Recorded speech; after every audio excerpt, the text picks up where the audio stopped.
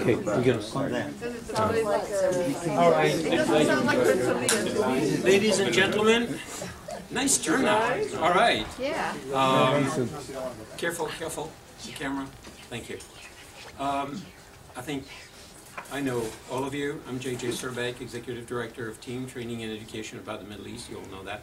I'm not here to talk about myself or about Team. I'm here to talk about a completely different topic and introduce to you a different speaker. However, I will mention one thing. In case some of you are not on the Team mailing list, there is a form in the back that you can sign up with. Sign up to.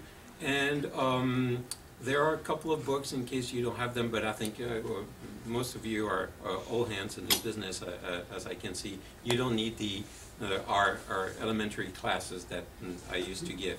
I still give now in other places. It's my great pleasure tonight to introduce Professor, you go by Professor or Doctor? Dr. Leonard Hammer. I want to give credit to Barbara Rakoff, who is the person who made the connection between Leonard and myself. And as she suspected, we hit it off. And when he told me that he was doing work for Shurat HaDin, I just went crazy, because I think that Shurat HaDin is, in my book, one, if not the Israeli organization that does the most incredible work to fight, to combat terrorism and the overall battle that we're engaged in. Not only on campus, but on different issues, and he'll tell you what they do. I like what they do because they're gutsy and they're smart. They go where they have a very good sense of what is the most effective way to counter some of the initiatives of the pro-Palestinians. And of course, my best example that he told me he would keep for last, and so I'm going to divulge a little bit, is the second flotilla. I mean, that was a textbook example of how to do it smart and gutsy, and they did a superb job. But anyway, he has a lot more to tell you. I don't want to go about doing the lengthy introduction. You can introduce yourself. You know yourself much better than I do. So well, maybe do. Yeah, sometimes we have doubts, but never mind. Do an introduction, explain who you are, what you're doing now, and your connection with Shurat HaDin, and the show is yours. Thank you. You're welcome. Thank you very much. Actually, I'll start out by acknowledging JJ, and what a pleasure it is to get to know you and to see what you're doing here. And I think, if you don't mind my acting as an Israeli mouthpiece, which Israelis tend to do anyway, thank you for the work you do in Team, and thank you for your support in general. I'm really much obliged, and now that I heard we flushed out more of your history downstairs, it's really even more unbelievable. So I'm much obliged. Really, I thank you so much for all your work. I should add that, in a way, this is a kind of homecoming for me, because, believe it or not, I was born here in San Diego. I didn't live here long, but from what I understand, one of the Jewish schools here was started 50 years ago, which gives you a hint of what my age is. And my parents were one of the, if you will, initiators of creating the school. And in fact, I think this year in June they're having a 50th anniversary.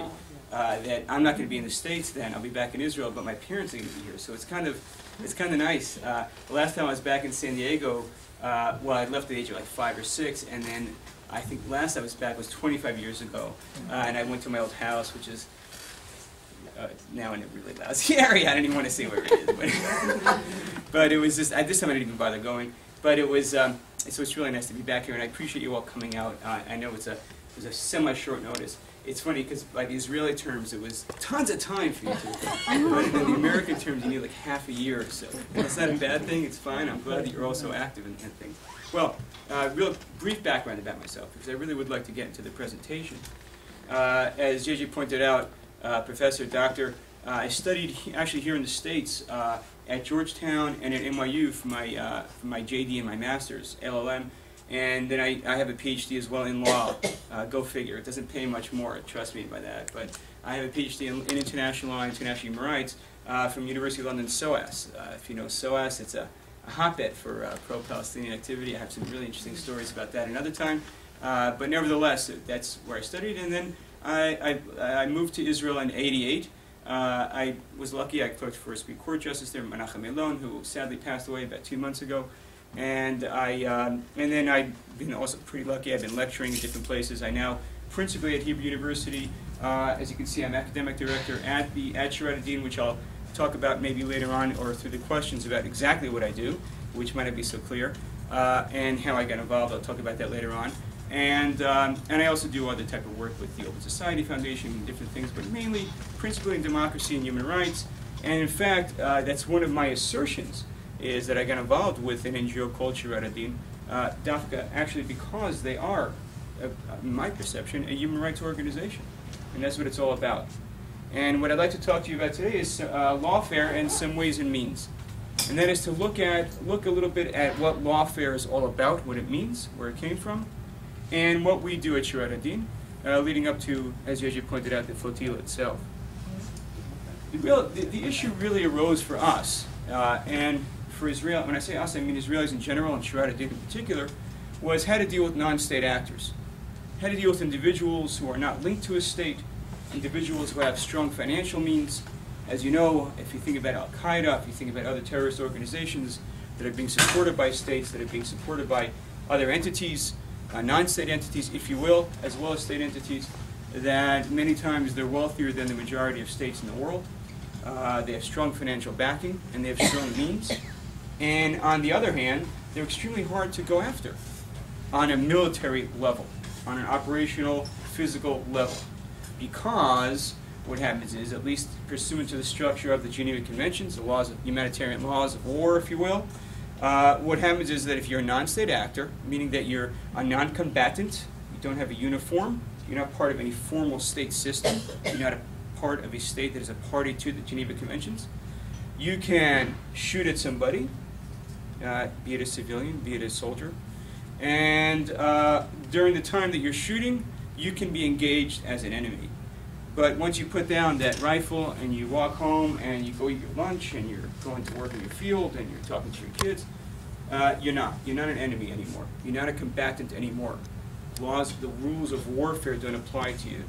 In fact, arguably, for an Israeli soldier, for example, to go after an individual who might have attacked Israel or a terrorist or a civilian, it's not under the context of the laws of warfare, because as a non-state actor, you are not entitled to engage that individual unless they are in direct participation of hostilities, unless they're actually shooting at you or walking towards shooting at you, driving somebody with a road bomb or something like that. Okay. And it's a real problem, because what was happening was that terrorists were acting against Israel. If you guys think about in the early part of this century, a huge wave. I still remember that as an Israeli. We felt, oh my gosh, what else is going to happen next? And then another bomb happens next week, and then more people. And clearly we're talking about bombs, we're talking about rockets. I'm including, by the way, in terrorist actions, rockets from Gaza into Israel proper. And I'm more than happy to engage that, but the bottom line is that it's targeting civilian centers. And one of the key definitions of terrorism is to spread terror among civilians by attacking civilians. And it's not they are not targeting by any stretch of the imagination military targets. So the end result is that when you're dealing with non-state actors, you're beset by an extremely perplexing issue of how to get these guys, how to stop them from acting. And if they're acting with impunity, in the sense that they know that they can shoot against you and then walk away and not be subject to, if you will, combat in the normal sense that would happen between two soldiers, if you will, or between two militaries that from two different states, shall we say, or two different entities. It's extremely difficult to stop these guys. And it really begs the question is how we can do that. How we can go after these guys. How we can go after the terrorists as a means of ceasing their activities. It's not just a matter of saying, yeah, I want to get you, Mr. Terrorist, because you, and don't get me wrong, I'm not happy about it, you killed 10 people, you killed 15 people, you injured 50 people with a bomb. It's a notion of how to stop it completely.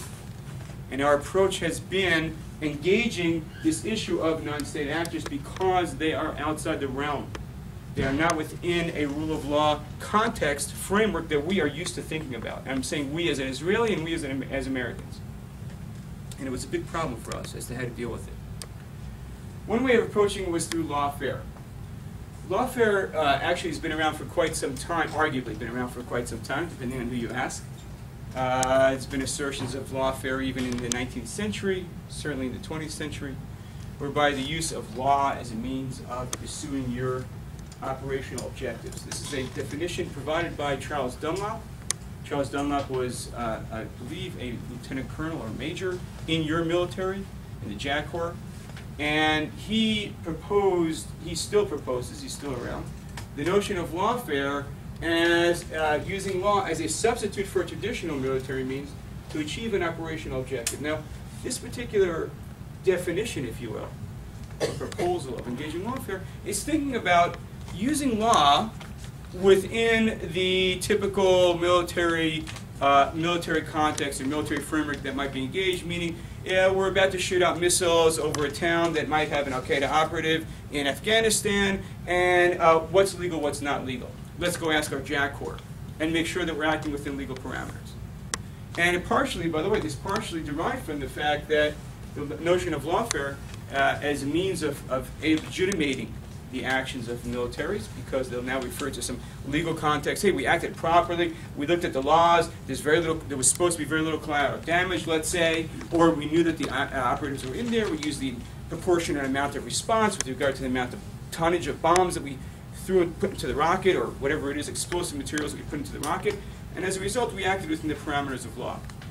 Partially, lawfare derived from actually the other side. In fact, the Taliban were extremely effective at using lawfare against the U.S. soldiers as to stymie their actions in Afghanistan, challenging it actually in U.S. courts many times. And it was extremely frustrating, by the way, for U.S. soldiers as well, as you can well imagine. And as a result, what happened was that they came up with this idea of lawfare to say, well, if we legitimate ourselves and allowed to be acting with law as an operational objective, then there's not many challenges that they can do against us, the U.S. Our perception of lawfare is a bit broader than that. Our perception of lawfare is it's not just a matter of achieving a military objective. It's an operational objective. Dunlop's intention is within a military context. Our perception of lawfare is to engage an enemy who is a non-traditional enemy as a means of bringing justice for individuals who were injured by that non-traditional enemy. Civilians. I'm not talking about soldiers, although we do deal with the Ramallah lynching, unfortunately. But the point of it is that, and I can tell you about that in a second, why we do that, but the point of it is that we have expanded upon this notion of lawfare to say it's not just a matter of military. In fact, we want to move out of the military context. We don't want our kids, my kids, who have served in the military, we don't want our young kids, our young soldiers, going out there to fight a battle that they cannot win. And if they do win, it would be extremely bloody. And there'd be heavy head counts of losses on the Israeli side for sure, as well as on the other side. And the notion is that if we engage them as in a setting of a court and take them and hold the rule of law over them and over those who are supporting them, and that's really the linchpin, then we could cut them off at the head. Our mantra is bankrupting terror one case at a time. And our notion is that if we cut off terror funding, if we cut off terror support, if we make it an inherently illegitimate type of action that is meant to be taken, and I'm talking about inherently illegitimate type of action is meant to be taken within a rule of law context, that's extremely important to assert, then the support that is given towards terrorism will be hindered. Thus far, we've been around since about 2001, 2002. Thus far, we've won in judgments $1.3 billion. Wow. We've frozen $500 million. And we've collected for terror victims close to $130 million. And there's more to come. That's one of our key next goals, is to work on enforcement actions as a means of taking these cases that have about $800 million outstanding and going after the money that has been dispersed throughout different parts of the world, not just in the United States. And I'll amplify that as I go through the lecture. I have here, can it assist Israeli security or hinder it? In this particular sense, it can be either way, because what happened for a very long period of time was lawfare was being used against Israel. Oh, you didn't follow Geneva Conventions. Oh, you didn't do this. Oh, we're gonna sue you because before the International Criminal Court. That's the new hot topic, which of course I'll touch upon, and of course we're dealing with. But our assertion is that we're taking lawfare beyond just the notion of military and moving it into what I would call a human rights context of justice for the individuals who are injured. Because that's the bottom line. Civilians were injured. Civilians were killed. It's not so easy when you lose your husband or lose your wife or your child to a terrorist attack. And there's a lot of significance to that. And it's a notion of, well, what do you do next? How do you go after these guys? And that was part of our dealing with that frustration, is that we wanted to focus on that, which is, of course, focusing on Israeli security, first and foremost. And, not getting into the peace process and not getting into how to deal with your neighbor. I'm talking about the notion of security. People ask me, hey, Leonard, how would you deal with the peace process? They asked me that after I give a speech that didn't talk anything about the peace process, but people want to know. And my answer is, I want security. I want security for my kids. I want security for me. I want to be sure I can walk down my streets and that I'm not going to be attacked by a terrorist in a civilian context, in a civilian framework, in a civilian area, Ben Yehuda Mall, Merkaz Arabi Shiva, whatever it might be. And then we could talk about peace. Then we could talk about engagement, which is not an issue on today, but I want you to be aware of the focus on Israeli security. That's extremely important to Shurat HaDin. And like I said, the focus on terrorism.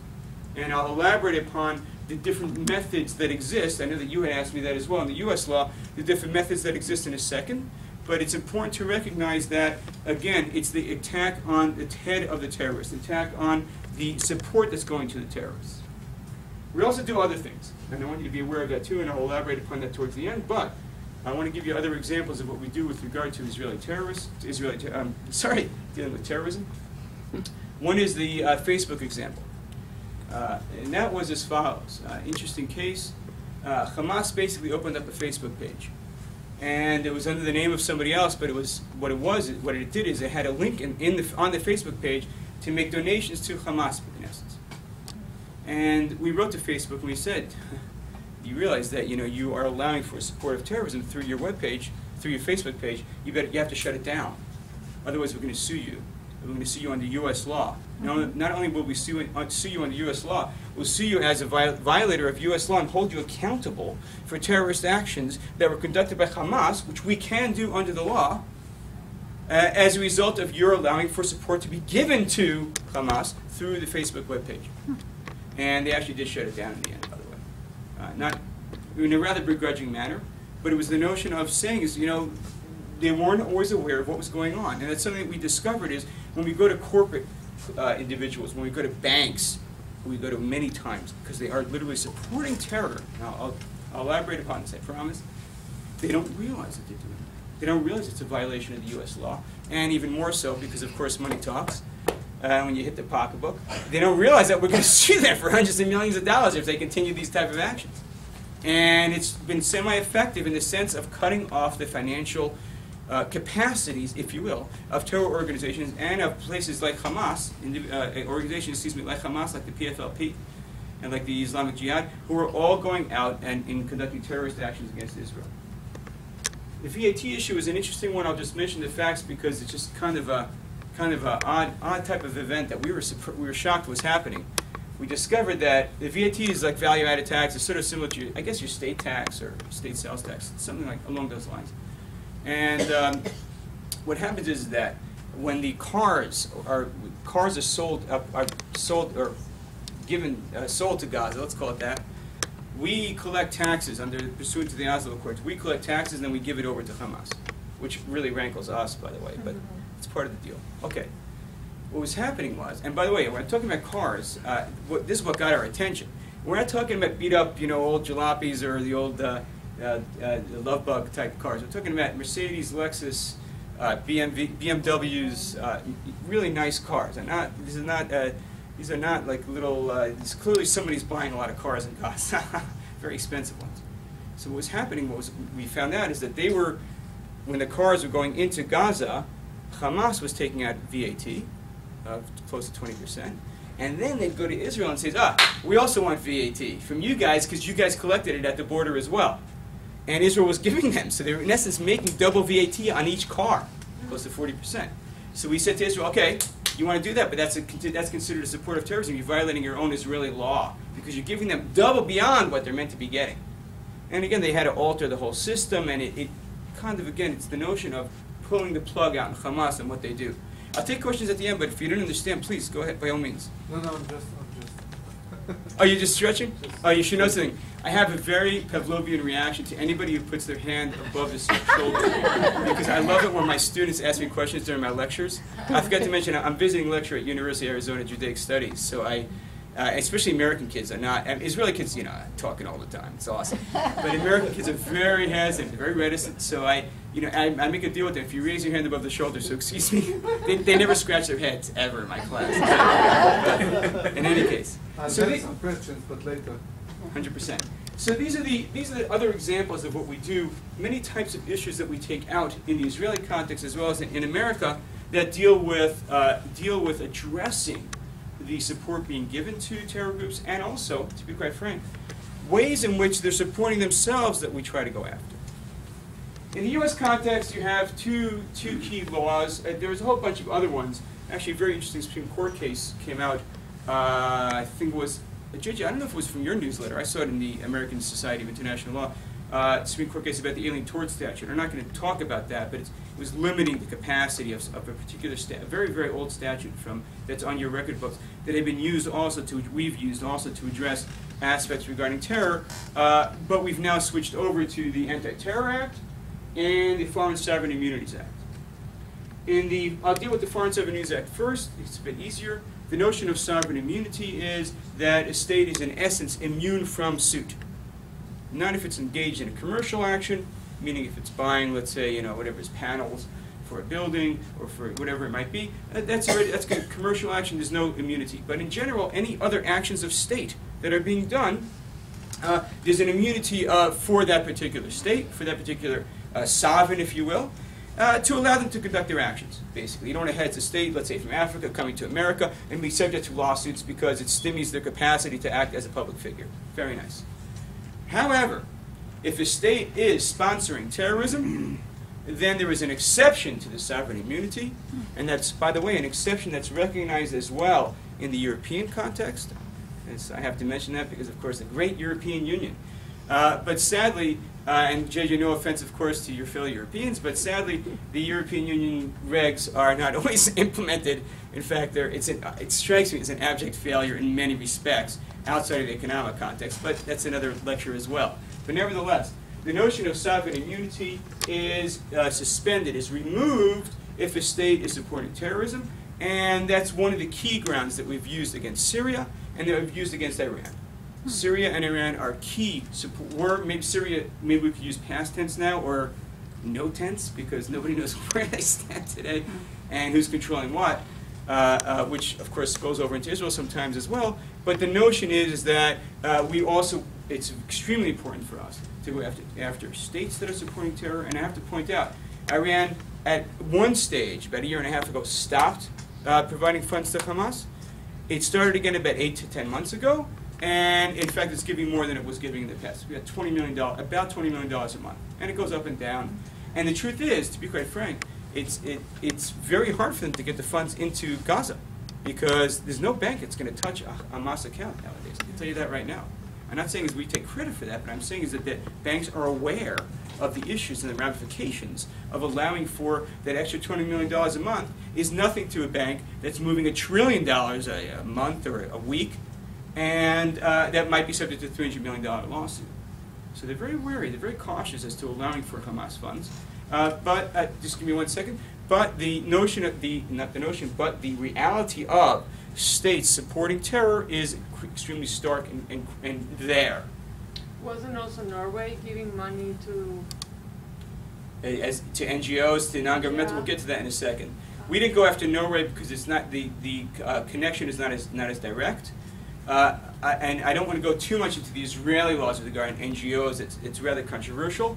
We did, however, file. This is just to demonstrate what we're doing. Is we now have an Australian lawyer in the office. He discovered, and I still remember we had the interns working on this as well last summer. He discovered that the Foreign Ministry of Australia, which is like your State Department, was providing about $20 million a year to an NGO located in the West Bank, and when we scratched the surface a little bit more, we found out that is actually a Hamas-run organization, and the money was going to Hamas. So we actually went to the Foreign Ministry, and their first reaction was, no, look at the documents. they're registered as an amuta, as a non-profit organization under Israeli law, and we said, it was hilarious. So we said to them, yeah, you're right, but it's a different name. They were giving to a different group entirely. And it's unbelievable. No due diligence whatsoever. And Andrew, Akiva Hamilton, the Australia was working on it. It actually came to the point that they had congressional, if you will, parliamentary hearings, congressional hearings, about the actions of the foreign minister. Of course, they stopped the funding. I mean, but it was the foreign minister was saying, no, it wasn't me, and nobody was taking responsibility. Actually, they literally had parliamentary hearings in Australia as a result of what was uncovered. I'm not going to assert that that was the cause of the downfall of Australia, of the Australian government that overturned, but who knows? But the point of it is that it's another example of making actors aware of what's out there, what they're doing, and stemming, preventing the funds from moving forward. The Anti-Terror Act is a little bit more direct and really plays to, if you will, our desires. And the Anti-Terror Act basically says is that anybody providing quote-unquote material support for a terror group is subject to, in essence, subject to liability, similar to like the RICO statutes. If you know the RICO statutes dealing with mobsters, the idea is to connect them all because they're so, they were really shrewd, interconnected, and one running one over the other and disconnecting one from the other. So the RICO statutes are these broad statutes that allow for suits against, basically against mobsters.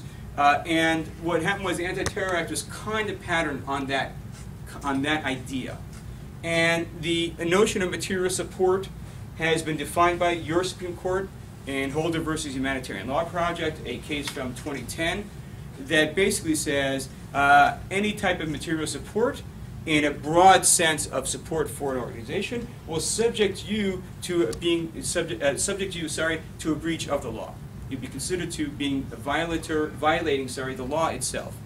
The example of Holder is quite interesting because there it was Tamil Tigers, which have since disbanded, and PKK, which have kind of since disbanded. I don't know what will happen, but at least a month ago they declared that they're willing to lay down their arms.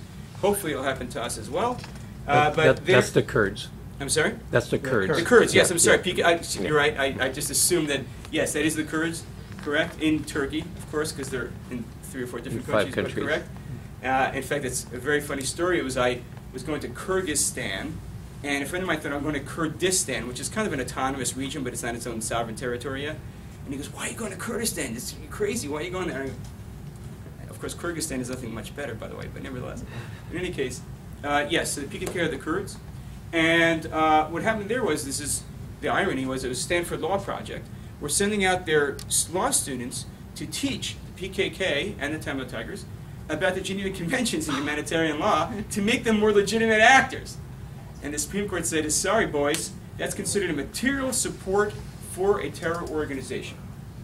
The notion of material support is extremely broad, and by the way, the case went to the Supreme Court because there were some circuits that, of course, we filed in that said provided a very broad notion of material support, i.e., financial institutions, like I just mentioned, corporate actors, like I just mentioned, allowing for accounts to flow through, Facebook, like I just mentioned, which the breadth of it, whether it really does include Facebook or not, is another issue entirely, meaning a legal issue, which lawyers have to make a lot of money from, of course. But it's the notion, it's the fact that Holder versus Humanitarian Law Project provided this rather broad concept of what material support means, allows us then to go ahead and say, look, you are going to be in violation of the Anti-Terror Act. More than happy to take it to court. We'll try it out. Let's go try it out. What happened was that prior to the Supreme Court decision, so there were some circuits that were providing a broad interpretation, and some dismissed our suits saying, no, there's no material support here, it's too attenuated, Bank of China is not connected, all these different things. And the end result is that we have the Holder versus Humanitarian Law Project, which supports the cases to say is that we can go against, for example, Bank of China, for example, UBS, again, no offense to the Swiss. I think you're happy about that. Because they were allowing for accounts to be, money to be channeled through for clear terrorist accounts. And it was really quite apparent what they were doing. So the Anti-Terror Act is really quite broad and provides a platform for us to then act against terror organizations. And like I said, the mantra being to bankrupt terror one case at a time. And that's really what it's all about. Which leads us, of course, to the flotilla issue. Flotilla, number one, happened in 2010. I'm not sure you're aware of it. It was when the boats came to Gaza, presumably with humanitarian aid.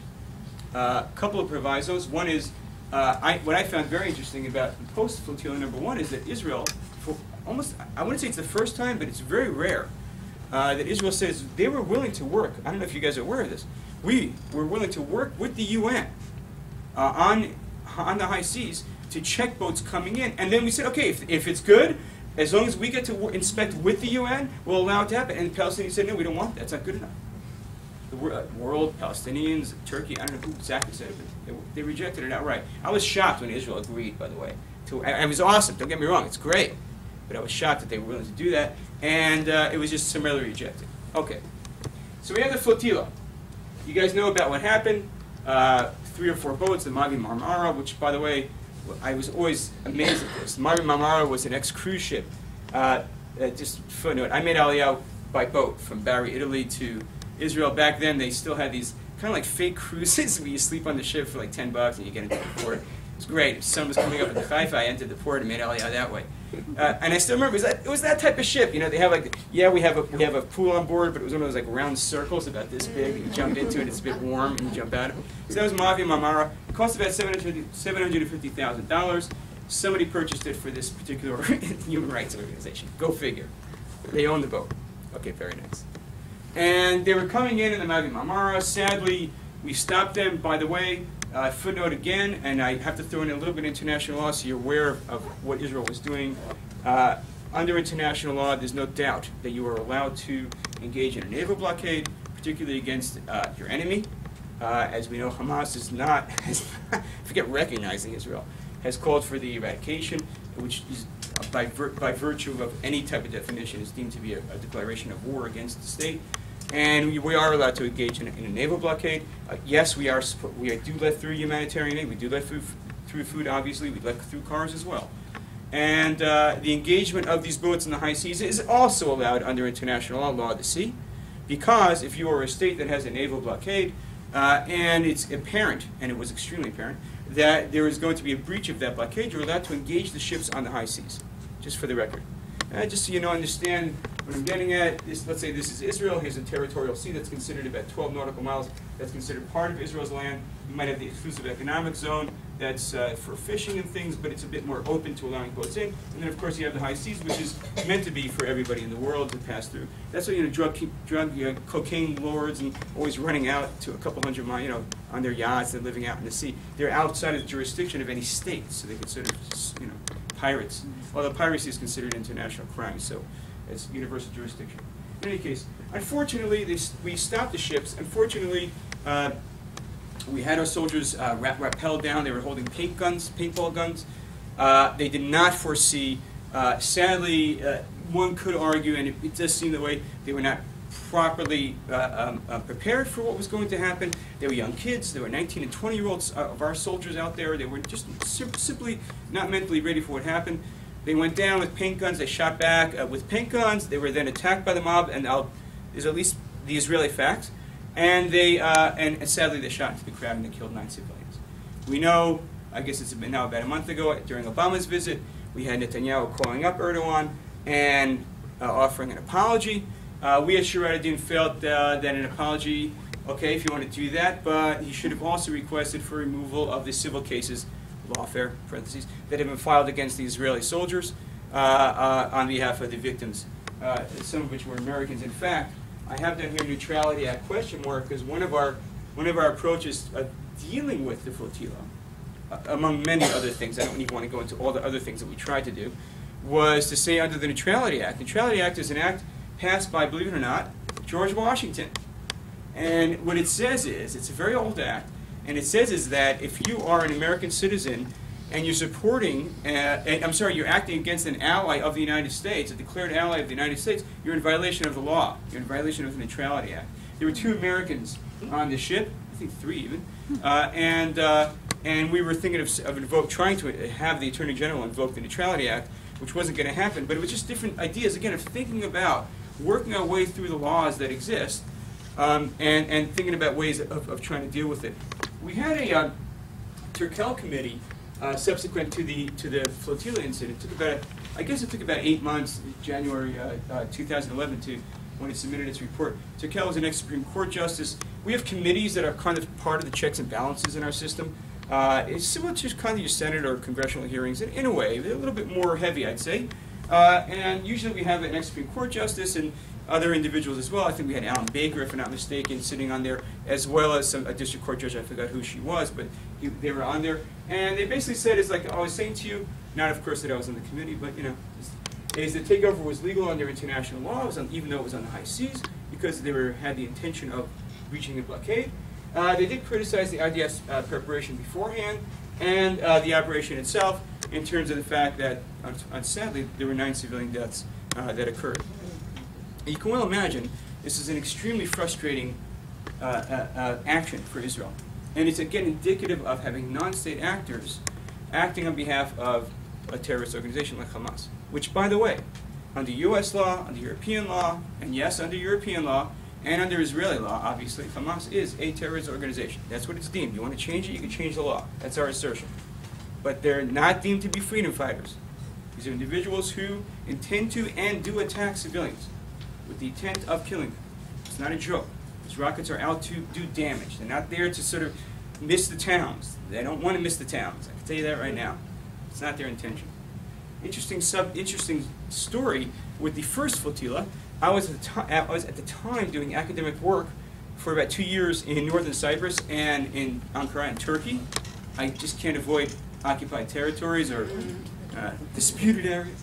I was in North Cyprus doing work there. I also, by the way, do work in Azerbaijan, so there's Nagorno-Karabakh, another occupied area that we didn't discuss. But so as always, I just can't avoid it. I'm going to go to the Western Sahara next, and I want to go to Tibet. No, I'm just kidding. I did another comparative study on that in academia, but that's neither here nor there. But it was interesting was that I was flying from Turkey, Istanbul, Istanbul to England, to UK. And I still remember this. We were sitting on the tarmac for about 45 minutes, and this is about 3 or 4 weeks after the flotilla of 2010. And then all of a sudden, about 13 people come in, young kids, 23, 25, and they were all scurrying around looking for empty seats. And I was golden because I had a 2-seater, and there was no one next to me. And I was like, oh, this is going to be a great flight. All of a sudden, this young girl sits down. She's wearing a hijab, beautiful English accent from London, like really upper crust stuff. And so she sits down next to me. I go, oh, what's going on? She goes, oh, we were on the flotilla. I go, what are you talking about? She goes, well, what happened was that after the flotilla, they were arrested by Israel. Then they sent us back to Turkey. Turkey put us up in a hotel. And then they're flying us back to wherever we came from, which most of the kids were from UK and some were from Europe as well. I mentioned the Americans. I think they stayed on. I said, oh, wow, I read about that. What was going on there? So she said as follows. She said, well, the Israelis rappelled out of the helicopter with their guns, machine guns, blazing at us, and we ran to hide behind plastic chairs, and then they came down and started shooting at us. I said, well, why would they do that? What's the story there? Why would they do that? She goes, because every single IDF soldier wants to kill us. That's their intended purpose. So I said to her, you know, if they wanted to kill you, they would have shot a missile at your boat and just watch you sink into the sea. They don't want to kill you. She goes, no, I'm telling you that's what happened.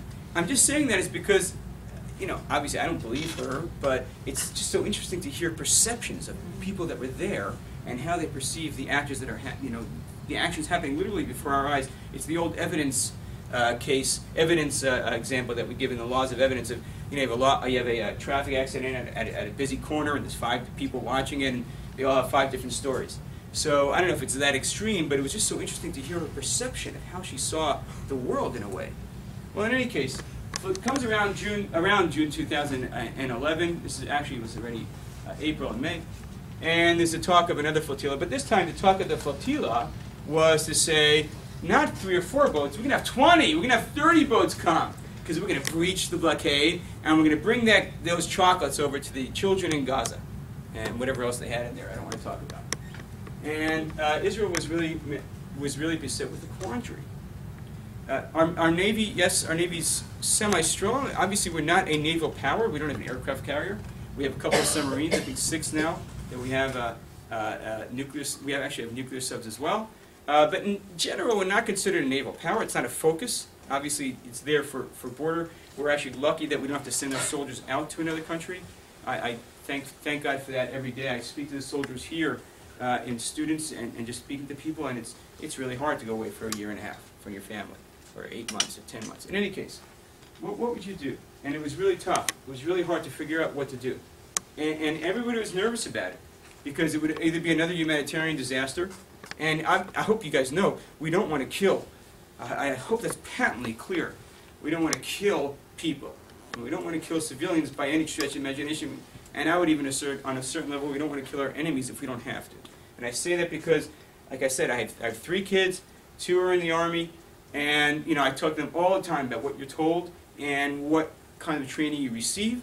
And one of them's a combat soldier, one of them's training to be a combat soldier, so they're not just sitting behind a desk. And they're told to do certain things in a certain way as a means of attempting to uphold the Geneva Conventions. It's not a free-for-all. And we thought of different approaches. And one approach was to say as follows. What's happening here? Flotilla is being sent to Gaza. What's the point of the flotilla? To support a Hamas-controlled area. What we did is we went to the insurance companies, and we said to them is, if you pay insurance on those ships, and by the way, under maritime law, you are required to have maritime insurance, otherwise you won't be able to leave dock. It's just the way it works. For obvious reasons, you're talking about huge pieces of machinery that can cause a lot of damage, and that also obviously are worth money. Maritime law it demands that, and is in essence a consortium of insurance companies. Of course, Lloyd's of London as being one of the key old school English controlling of the sea type of issues, and Lloyd's of London being this institution that's been around for obviously many years, although at one point it's close to bankruptcy. But in any case, and we went to the insurance companies and we said to them is, if you guys provide insurance to these ships, we're going to sue you for being in breach of the Anti-Terror Act, and any type of terror action that was supported by Hamas, you will be held liable for under U.S. law. They actually did not provide insurance to these ships. We then went to Inmarsat, which is the satellite technology. In essence, without it, a ship would probably go around in a circle, because it wouldn't know where it is relative to the rest of the Earth. It's a huge body of water. There's a tree over there, make a right. You don't know what you're going to do next. So they have to rely on Inmarsat. Inmarsat's the only game in town for satellite technology tracking systems. And what we did is we wrote to them and we said is that if you guys provide Inmarsat technology to these ships, we're going to sue you for being as material supporters of a terrorist group, and we're going to hold you liable for supporting Hamas, for supporting a terror group. And let me just finish this one, and then I'll take. We did other things too. We discovered that, just as an example, we don't just sit back. We try to push it.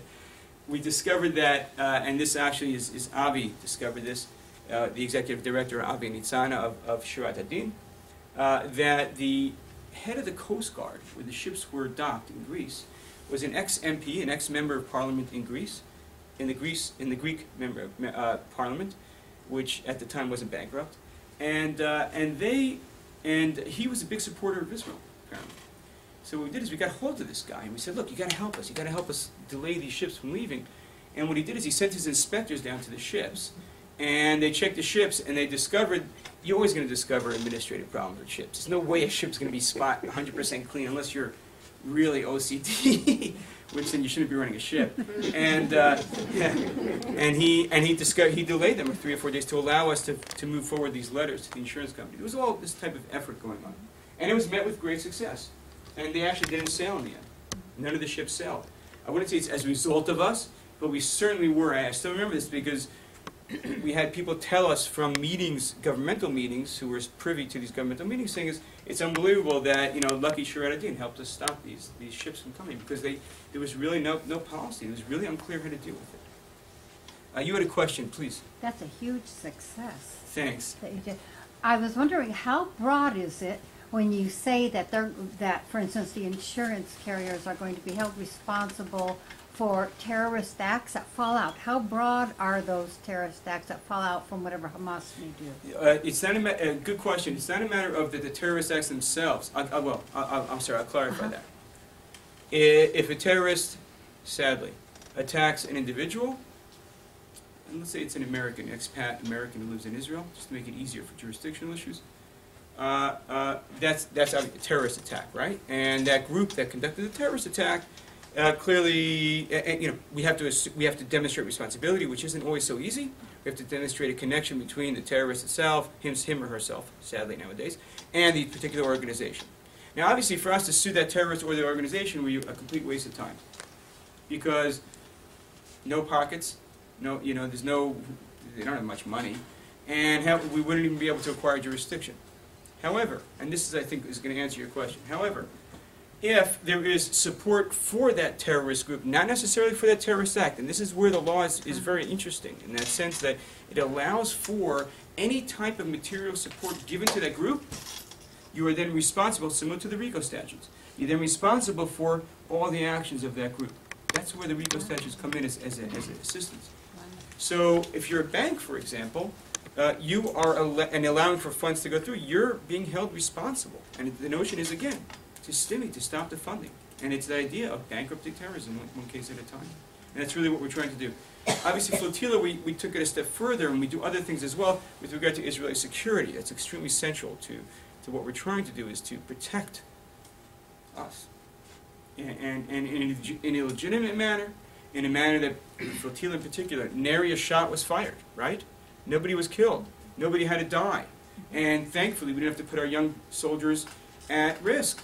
And no resources of Israel were even used. Just a bunch of letters and faxes, if you will. So that's really the connection. That's the breadth, if you will, the scope of the law itself, and that allows us to do these operations. I'll just mention two other things that we do, and then one other minor point, and that is International Criminal Court. I promised you I'd talk about it, so I have to talk about it. International Criminal Court. I'm not sure of the time, actually. Where do I stand time-wise? Is it 7:45? Another 15 minutes, yes. Okay, good. And then Q&A. Right, yeah, absolutely. Q&A, I know. That's part of the fun. Right.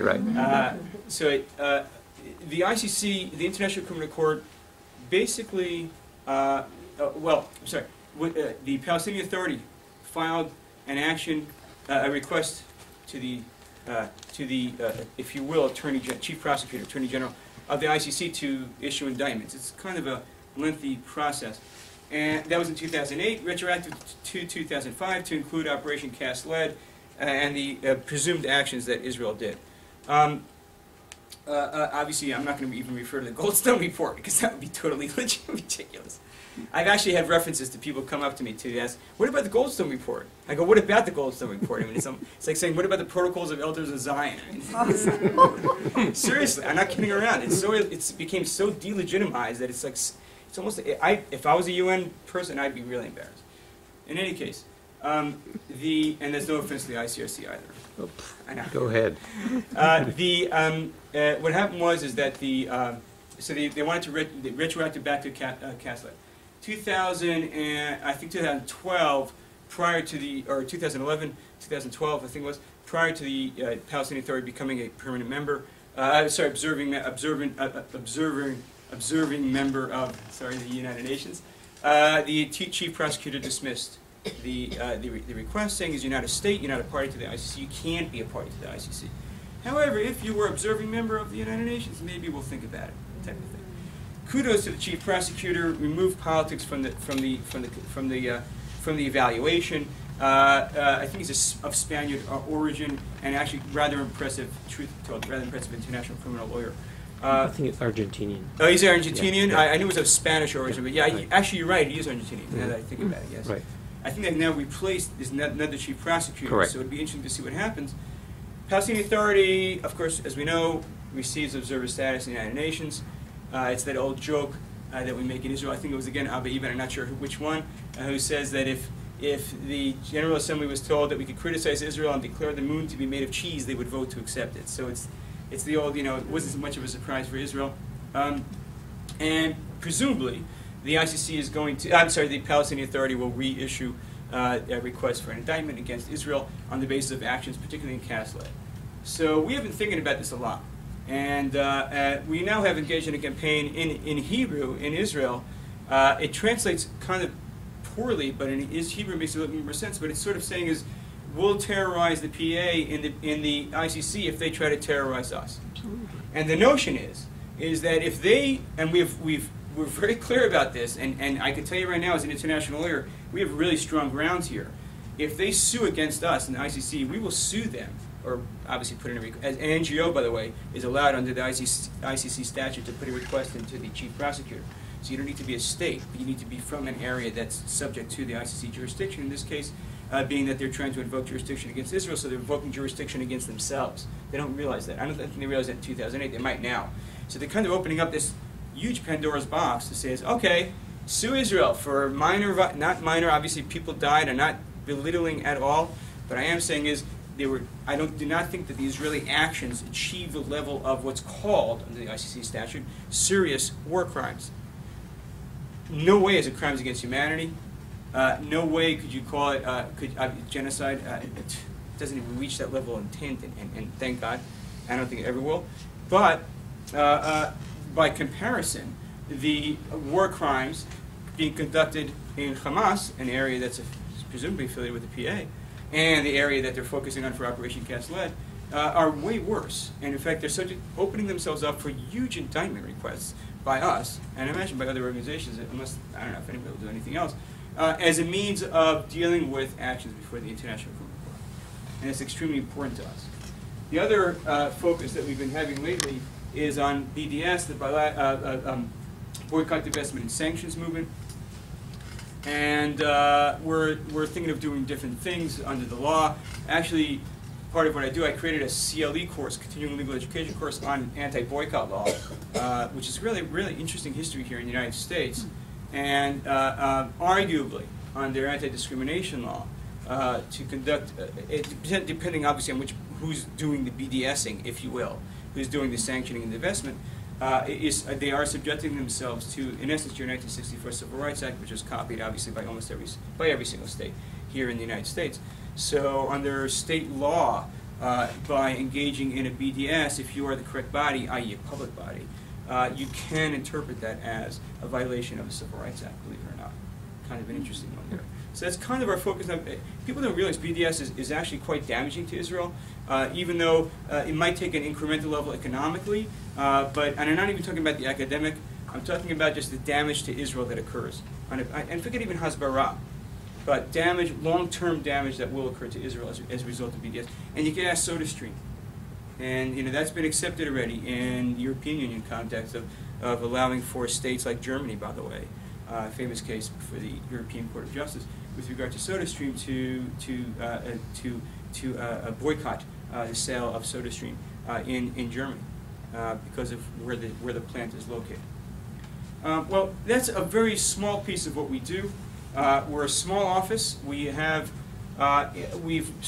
actually recently hired on part-time basis 2 U.S. attorneys to assist us with the litigation here. We have a lawyer here who works on contingency, basically. He's a really good guy. We obviously work with him. Avi, in particular, is a well-known criminal appellate attorney.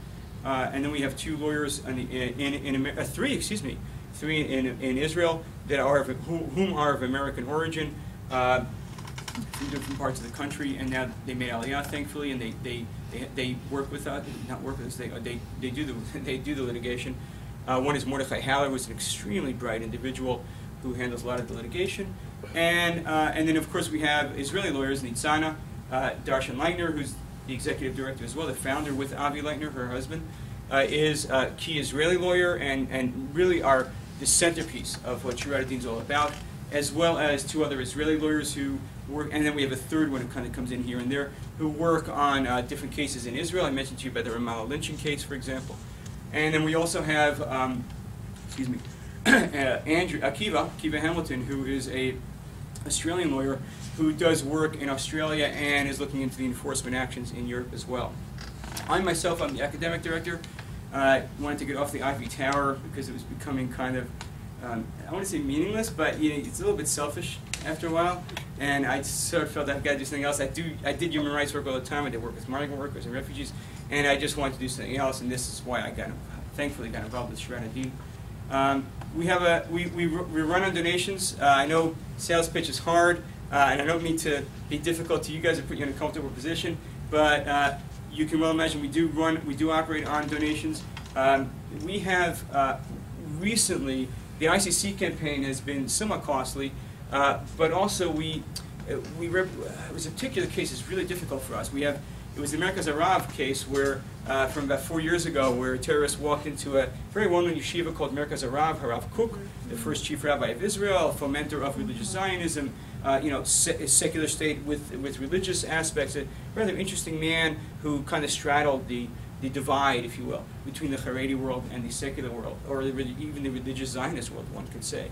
And the Merkaz Arav is an extremely noted institution. Gunman walks in there, injures he killed, I think, 4 people or 5 people, injured about 26. And it's a huge case with tons of plaintiffs, and the other side's really smart. We're suing under the Anti-Terror Act, actually under the Foreign Sovereign Immunities Act. And the other side is really smart, and they're forcing depositions and forcing discovery, and it's games. That's part of the game. It's part of the litigation game. But it costs us a lot it really tore into our budget. So anything that you can give to us would be great. Again, I don't mean to be too pushy, but I would appreciate it. I will also say is that I'm here in the West Coast area. I'm going to be in LA. I'm going to be at UCLA tomorrow. But I'm more than happy. I'm already back.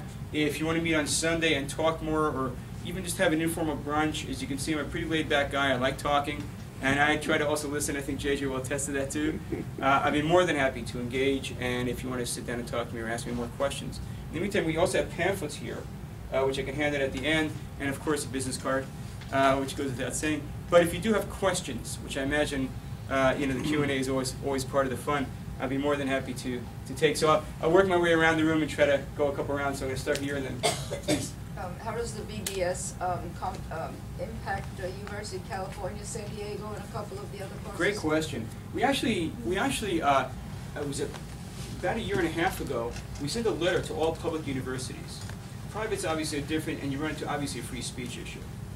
Right? So, in fact, I think it was the Holder case was the first one could assert it was one of the few cases where free speech was pushed to the side, actually, because of course free speech is going to be an argument to say, hey, I have a right of free speech. I can say what I want, and I can support, and I can be hate speech here in this country, right? Unlike Europe and Israel, so which is okay. I mean, it's your cornerstone in a way. It's a bedrock of your Constitution and your Bill of Rights. But nevertheless, okay, it's not good.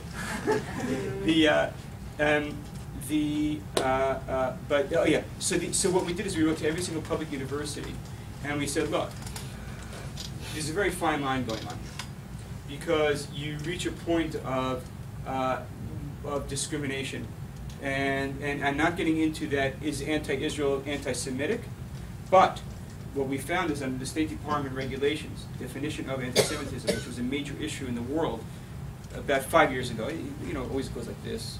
And there was huge rise in anti-Semitism in Europe happened last year, so this is 5 years ago it happened.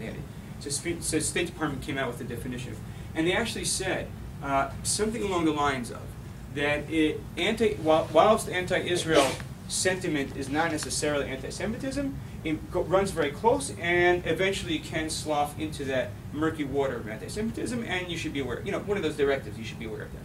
So we wrote to the public university, we said, look, you, of course, have the right of free speech, but be aware of the fact that if you go too far, you are going to be subject yourself to lawsuit as discriminatory actions. The issue, of course, is academic freedom and free speech, and obviously, yes, and obviously that you have to allow. I have to, but you have to for the framework. I'm not here to destroy the system, hopefully change it, but you have to allow for that type of framework to exist, i.e., to allow for free speech on a certain level to occur. So. But what we have found is, for example, with regard to, I'll give you an example, pension fund in New York wants to divest all Israeli, they actually voted to divest all Israeli investments from their pension fund. And you can imagine the pension fund in New York is no small change. That's serious money. And again, I'm not saying it's going to affect Israel, but I'm saying it's strong. They have a leverage. And we wrote to them. We said, look, you're a public body. What do you call it? New York State education system, and you have to be extremely careful as to what you're doing. And arguably, you can define that as a discriminatory action.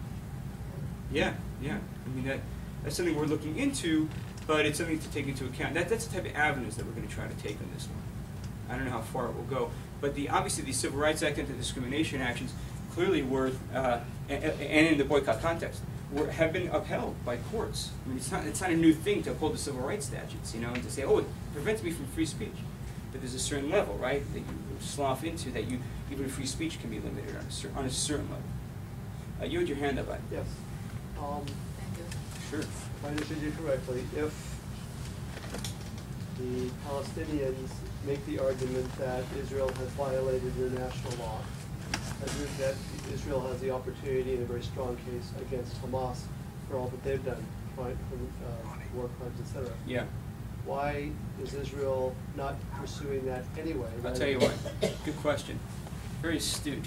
The answer is because Israel doesn't. If Israel would invoke the jurisdiction of the ICC, then Israel would be subject to the full gamut of the ICC actions. It's the invoking state or entity that then has. Now I'll put it this way. Here's Israel. Here's Gaza. Okay. Well, there's something like this. It's close enough. The jurisdiction being invoked here is vis-a-vis Gaza. Once you invoke that jurisdiction, you're opening yourself up to any types of actions in Gaza. If Israel says, okay, we're going to sue you, PA, so then Israel's opening itself up to any type of actions vis-a-vis the ICC with regard to Israel. And Israel doesn't want to do that. For whatever reasons might exist. I think the main concern is that they're worried about, obviously, politicization, if you will. And I know of the ICC, I mean. And it's somewhat venerable, but it's still subject. It easily can be subject to actions. And we don't want to have our generals sitting in The Hague for no apparent reason. It's in prison in The Hague for no reason. That why should there be other crazy dictators should be placed into there? That's really the purpose of it. So that's really what the distinction that goes here. Sure. Anything else? JJ, you had? I saw you taking notes down, so I was yeah, right. To follow up on his question, my understanding is that precisely what you said. For a state to fall under the jurisdiction of the court, of the International Criminal Court, they have to have signed the Treaty of Rome. Yeah. Correct. And ratified it, or either way, which Israel, of course, has not done. So the Palestinians can sue all they want. Israel is not a party to the Treaty of Rome. It is not subject to the International Criminal Court. Good question. Because the way it works is the jurisdiction of the court, the way it works is that if a court, let's say Gaza, or let's say another state, make it easier with the state A and state B. If state B invokes the jurisdiction, then the actions conducted by state A in the area of state B also fall within that jurisdiction because it's within the jurisdiction of the state itself. You understand? In other words, if state A, if whatever it was, B or A, if state A has not signed the ICC statute, so cannot be. However, if it sends its soldiers into the area of state B which has signed, then it's subjected to the jurisdiction of the ICC court vis-a-vis the actions that were conducted in state B. Okay, second question. Does the status of the Palestine, between brackets, as an observer state, that afforded enough of a it's not a full state. It's not a sovereign nation. That's a really good question. And it's based on two things. One is based on the desire of the ICC to incorporate as many actors as they can into the fold, if you will, which would allow for autonomous regions. Think of Kosovo, think of Kurdistan, to use an example. Even Kosovo before it was officially recognized or declared as a state. So there's those areas. The notion is that you want to be as over-inclusive as you can, or try to be. And the second reason is that the yes, it's on the hardcore Vienna Convention law of treaties. I think that's what you're getting at.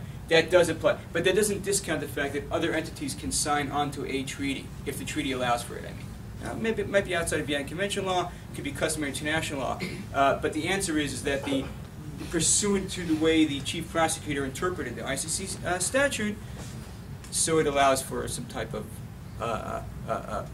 signature even by observer nations, probably, parentheses, probably because they have intentions to declare statehood and have been recognized by the General Assembly, a partition plan, UN 181, all these different things. I don't want to monopolize the legal discussion, but I know if you get really nasty. I wasn't going to go to the Vienna Convention. I wanted to talk about the Montevideo Convention, which defines the criteria for a state to be recognized, and Palestine doesn't meet those criteria. Right. That's a hardcore argument. I'm not going to answer that because it will take me about 5 to 7 minutes to answer and be ashamed. No offense. And if we do at the end, I gladly will address that. Okay. And it's really not to belittle the question, but it's going to. I want to do it properly, and I don't want it to be. So forgive me. It's a fascinating topic. It's a good one, yeah. though. Actually, by the way, Avi Bell wrote a whole analysis of that. By the way. Oh, good. Many years ago, but an interesting one. Okay. I know he's a local UCS guy. Yeah. We'll go there, and then there. So, yeah, please. Settlers are now in the quote unquote in a state or whatever it is, state of Palestine. How are they going to be defined now? Who the Israelis that live in settlements in a Palestinian now defined whatever it is. Right. How are they going to be classified? Right. So they, the Palestinian Authority, let's say, is not yet a state. So those areas are still subject to whatever it is you want to say. Like I think that's what JJ was getting at. With regard to, are they allowed to be there? How do you define Security Council Resolution 242? Is it the territories or just territories? Thereby leaving it in a very broad manner as to whether Israel can allow for its population to move into these Judea-Samaria, disputed area, occupied territories, whatever you want to call it. In other words, until there is a formal declaration of statehood, they belong to Israel? Well, they don't belong. They're kind of what's called in the law sui generis, which is neither nishtan here, nishtan there, to use some Yiddish. Neither here nor there. What I'm getting at is that it's. Do they fall under the jurisdiction of Palestine or? Okay, so this is the answer. So first of all, interesting footnote again. I'm sorry to give you so many footnotes, but I'm academic. The Palestinian Authority was created by the Oslo Accords. It's actually, arguably, an entity of the Israeli army. I always love that one. I know, I always love it. We tend to forget that. Sorry. You lost me. Yeah, I'll answer you properly. The answer is as follows. With regard to the treatment of the settlements, the areas that are now controlled by Israel, military controlled by Israel, forget Ramallah, which is under Palestinian Authority, have never been, the Israeli argument, have never been subject to a sovereign entity. And as a result, they're amorphous. It doesn't. Who knows what they are? But there's no way. It doesn't mean that Israel can annex it. It doesn't mean that the Palestinians can control it. What it means is that until it's decided, let's say a peace treaty between Israel and Palestine, delineation of borders, the settlements are disputed area, Judea Samaria, are just areas under eventual statehood for Palestine and maybe for Israel as well. That's the argument that Israel makes. It's called a non-reversion. There's no reversionary sovereign. There's no somebody to turn back to. Why? What was it before? Ottoman Empire. That was by no means would you consider that a sovereign as such. In fact, as we know from the history, it kind of rejected Palestine. Just read Mark Twain. Mark Twain went around Palestine during if you will, kind of the tail end of the Ottoman Empire. Was already bankrupt, but it was desolate. They didn't even care. In fact, during the first Aliyah of the Jews in 1856, the Ottomans didn't even, don't worry about it, do what you want type of thing, until they woke up during Ali Pasha in the beginning of the World War I and said, whoa, sorry. And then they started shutting everything down and all these different things that happened. But prior to that, it was pretty loosey-goosey in terms of the Ottoman Empire and the Jews and Palestine itself. They almost were, I wouldn't say they neglected it, but they didn't really pay much attention to it. Along comes the mandate, League of Nations, trust territory, never a sovereign, never declared a sovereign. In other words, it's still, and also don't forget, post-World War I, post-World War II, creation of all the Arab states, right? And Hashemite Kingdom, of course, existed beforehand. In fact, they controlled Mecca and Medina for many times. They were sitting pretty because they sort of saw themselves as the new holy rulers of the earth until the Wahhabis came in and said, bye. But until that period of time, that whole area, and by the way, which also included, of course, if you will, East and West Bank, Jordanian made up stuff in 1950. But it was a huge swath of area, which went all the way over into Judea Samaria. And as a result of it never being held by a sovereign, the argument goes, it's not, Israel's presence there is not illegal. I'll leave it like that. I'll put it like that. Now, that's, by the way, that's the underpinning of the policy of the United States, to their credit, is that if you looked at why the U.S. and Hillary Clinton said this. If you look at, and previous Secretary of State also said this, if you look at why the U.S. said is we don't want to have Palestine declare itself an observer, a nation now with a view towards achieving statehood, etc., is because the peace process has to be worked out first. They have to achieve peace between the two sides, and then they can move towards statehood. Otherwise, it'll just be chaotic and silly. And your question is getting at the root of that. I hope that's clear what I just said, but that's what they're getting at. Hold on, I have a hand there. I will go over to you as well. You don't like that argument, but yeah, please. Yeah, I'm a little confused. You've won significant amounts of money in legal suits. It seems to me you ought to be rolling in money. Great question. We don't take it. We give it to the terror victims. Sometimes we take money if it was a huge expense that we just can't afford. Like, I'll give you an example. If there's a motion to dismiss on a case, it could cost us something like $250. Are there any lawyers in the room?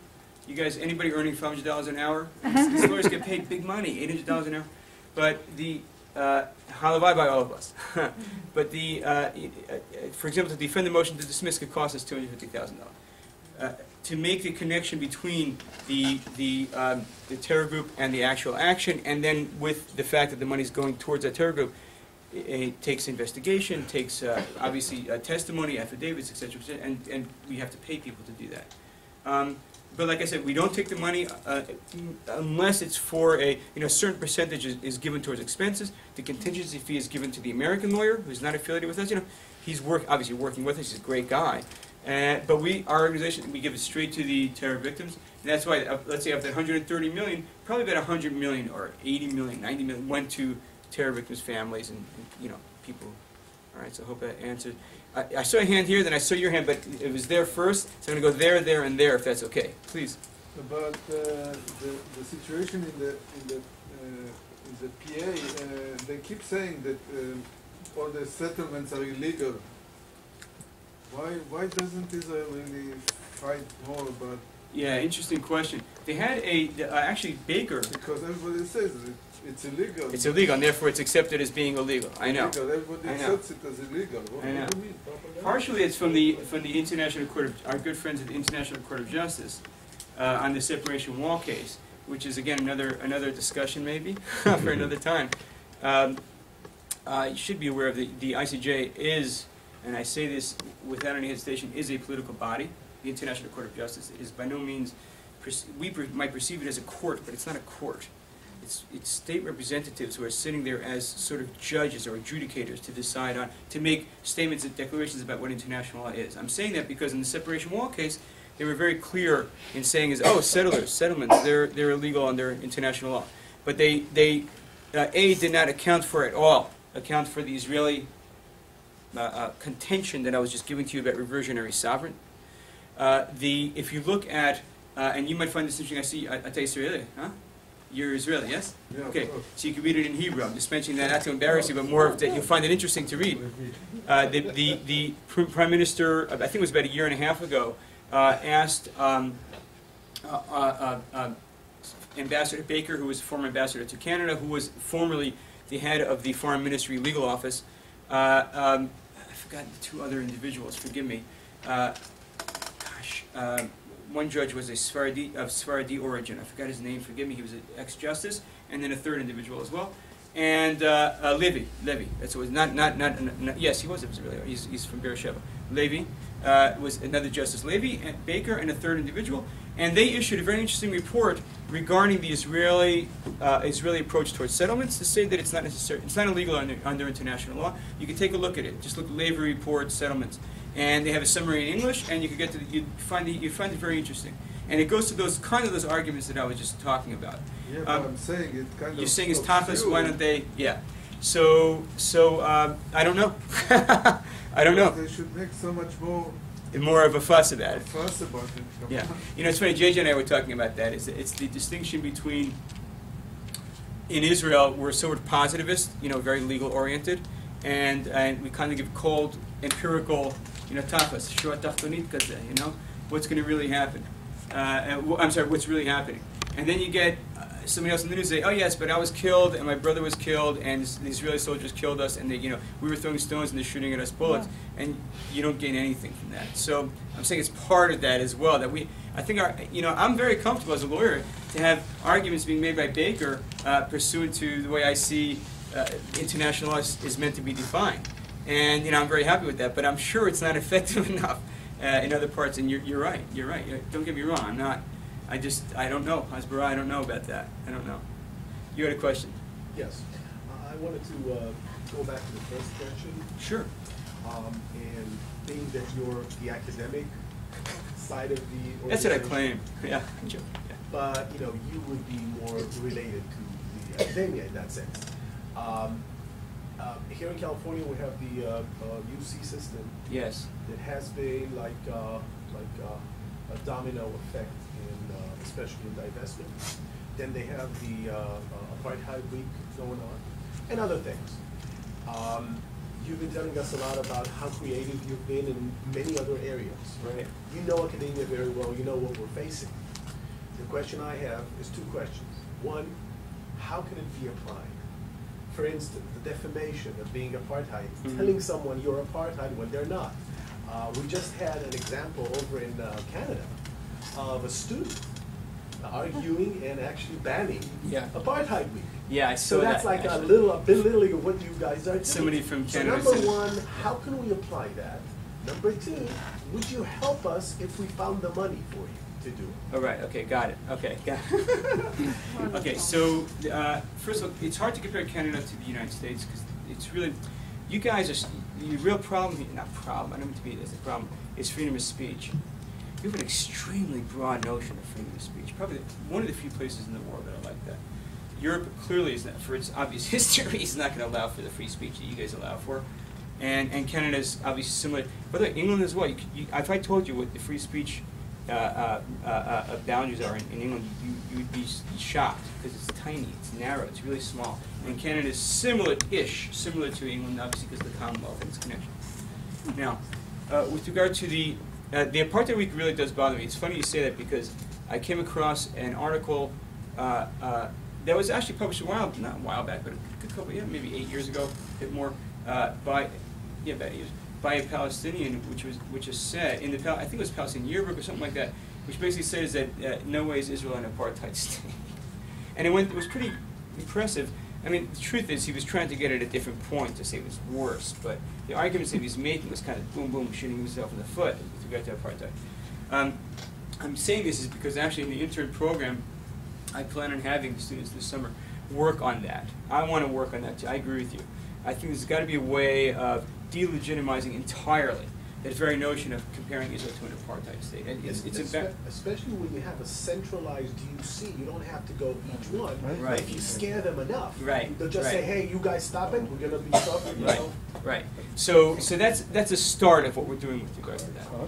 Top is thinking about of what actions that we can file with regard to I think that the way I would see it is. And I have to be quite honest, you said I'm academic, but I'm not a litigator, is actual damage being done to an individual. So that then you could say is UUC are allowing these activities, in fact you're supporting, right, because it's student money and bodies, right, it's I know the game, because it's your tax money going to support organizations, in essence, that's really what's happening. UC is right public. That somebody either not necessarily get physically injured, but we need somebody to come forward to say, is, you know what, I was injured by this, emotional distress, I was pushed at the rally, stuff like that. Whereby then you could have a cause of action and say, look, there's real damages here, free speech or not. It's similar to, if you will, yelling fire in a crowded theater. It's the whole idea that there are limitations. So that's the angle, personally that's the angle I take. We try to find people to do that for us. At one stage, I think Rutgers was very close to that. They had an issue there. I don't think it was apartheid week, but there was some other issue going on. But there was no real action going on. By the way, we took the same approach with regard to, we were really close with regard to the unions. When they at one stage, I don't know if you remember, you guys in Oakland, up north, not you guys, I'm sorry, California, sorry. They refused to unload a Zim freighter. And arguably, it was hard to file, but again, it was hard to get Zim to say is, yeah, we had damages because it was only 1 day delay, so maybe $1,000. It wasn't like a big thing. So that's the bottom line with regard to that, is to have somebody who actually has damages, and then on that basis move it forward with regard to challenging these type of actions against UC. I happen to agree with you. And the truth is, you gave me an idea, is that maybe we can start looking at it a little bit more. Well, I'm thinking about UC and its structure. You hear what I'm saying? The claim they had in Canada was that by implication, they were implied to be racist by since I have my brothers and sisters in Israel, okay, I actually have family. By saying that it's an apartheid state, you tell me, so that's what, maybe it's not for here, maybe we'll talk about it later. We can talk about it after. But I'll tell you something. Yeah. I'll tell you something. You're, if you will, barking up. In Canada also, they have a different type of structure with regard to what they call racial laws. Partially because of their history, they clearly were not very nice to the First Nations. The whole business there. So they kind of have this grounds for that. But you are getting me thinking, because what I think should be done is, now that I'm thinking about it more, is UC system, and look at its structure, and look at its infrastructure, and look at how it operates, and that might be very that might be something to look into. And somewhere there might be a crack. I'm thinking of maybe in the context of what do you call it? As an internship project to start the ball rolling. So, I want to jump in here because there is a case underway in the courts right now. I think it was 2 years ago. A young Jewish woman, her name is Jessica Felber, was pushed violently by a Palestinian student with a shopping cart. He rammed her. As part of the apartheid as week, part of the in the demonstration. Or they do a flotilla type thing. And she sued the Berkeley. That's it awesome. was Berkeley. So I don't know where it is now, but that is something that I can put you in touch with her. Actually, she's a student at UCLA, I believe, right now. Oh, really? Yeah. And a law student or? Yeah. No. She's majoring in Israel studies. Put me in touch, that'd be awesome. But she can tell you where. I don't know where the lawsuit is, because, but she. I mean, it sounds like a tort action rather than. I think what we're getting at here is to sort of cut it out, deracinate this very movement, which is fine. Don't get me wrong; it's good to do tort action. No, absolutely. But I believe more in the deracination. TB is right. I agree entirely with his approach. I think we should be a lot more proactive, and especially the defamation angle. Of all of us here. Anyway. There was a question from here, if I'm not mistaken. I'm not sure. Oh, you might have. I think you left. You left. You didn't seem too happy with my answer. I was looking forward to it. No, he's a good friend. I'm joking around. He's a good guy. Definitely something like about, if they say that it's an apartheid state, show me where it's apartheid. Right, exactly. Otherwise it's defamation. I know. That's really what we're... See, the defamation... Yeah, the problem is you need to prove damages by the defamation. Yeah, it's the defamation. It's funny because, again, the defamation, you want to hear something unbelievable. Like in England, it's almost the exact opposite. If you sue for defamation, the defendant has to demonstrate how it's not. Because of yellow journalism, tabloid journalism, and stuff like that. We're not moving to London. London, Ontario? But you don't have to move to London. There's too much beautiful sun here. Other questions? And great beaches. Just one. Please. If a TV station helps promote terror, can you go after them? That's a great question. We tried. Arguably yes. We tried with regard to, and this wasn't under the Anti-Terror Act, during the Second Lebanese War, I think. Al Jazeera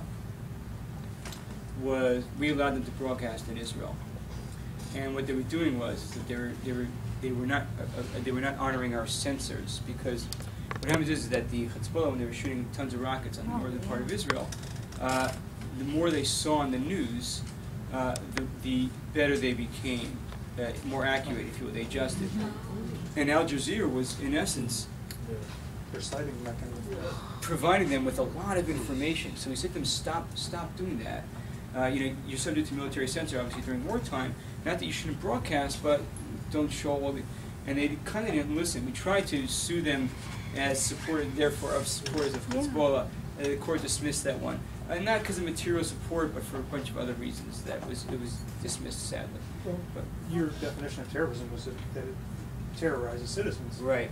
But it's not my definition. It's under the, I was just taken from the terror law and your Security Council resolution. So, but yeah, I hear you on that. Yeah, it was dismissed for other reasons. The court basically said it was too attenuated. Interesting, again, footnote. You'll find this interesting. Maybe, give me one more second, and I'll stop here. Go ahead. Is that the same thing happened during the recent Gaza action, where there were Twitter feeds being, and we were going to say as well from Hamas. And we were going to say as well, Twitter should stop allowing for Hamas. Similar idea. We didn't, because apparently the Israeli intelligence was relying on those Twitter feeds for information because they could locate the guys. Oh. Sure. So we didn't, but it's a similar idea to what you're saying. So yeah, TV is an interesting one. Yeah. Any other question? Anybody? About current, the new television show bought by who's the vice president? Al Gore. Well, he sold it to Al Jazeera. Yeah, he did. Oh, he sold it. I know he did. He sold it, right? Yeah. Or he's on the board. That's because it was an environmentally wise choice. But the problem is here, but that now Al Jazeera is applying with all the major cable networks to be aired in America, and it has received permission. So now it's up to the networks, and I just read that Time Warner was the first one who turned them down. Really? To their credit. Wow. Now we're waiting for the others. What are they going to do about this? Anyway. So I want to thank Leonard. I don't know about you. Maybe it's because this is also my field. I absolutely loved it. Every word of it was very, very interesting, fascinating. I want to thank you very much. I also want to point out one thing.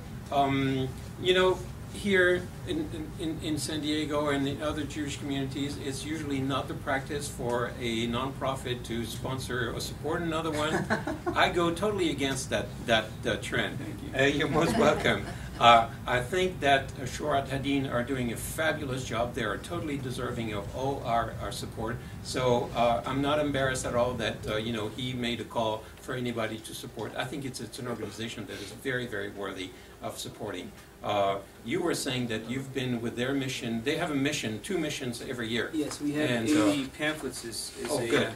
And you've been with them 3 times? 3 times, and I'll actually be joining them a 4th time in June. So I think that is a good incentive for me to go also with them in November. I probably will, because it's very, very good. Awesome. Yeah, it's very interesting, our missions. It'll be different than any trip you've ever been on. Seriously, right? Sure. We get you into really good places, the Kiryah, and you meet really interesting people and former prime minister spokesmen, things like that. If you get insight, if you will, inside information, but an insight into what Israeli security, really what I guess the issues that we face, right, with Israeli security, you'll see it firsthand. It's pretty stark.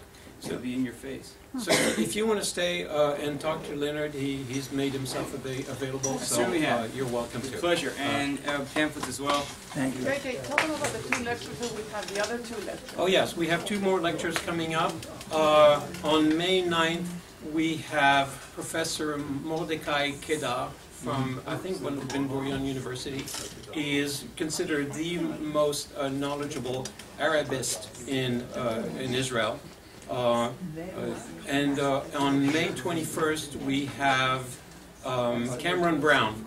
Some of you know him. He's a local son, so to speak, but he made Aliyah a number of years ago, and he is a very, very knowledgeable academic / journalist / political analyst, what have you. Very, very interesting too. And for those of you who happen to be lost in Bonita tomorrow night, I'm giving a lecture on the Arab Spring at the congregation Beth Eliyahu, if you have nothing better to do. Thank you so much. Bye-bye.